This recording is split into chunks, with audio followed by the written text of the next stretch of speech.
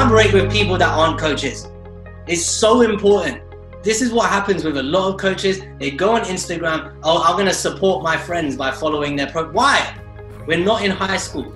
If someone takes it offensively that you didn't follow them on Instagram, all of that focus you're putting on coaches, take it off and go and shove it out there into the world. Collaborate with athletes, collaborate with artists, collaborate with musicians, entrepreneurs. I DM'd them, I was like, listen, that made my day, thank you. And we got a conversation going. We might do an Instagram live one day. Their thousands of followers might see me, might.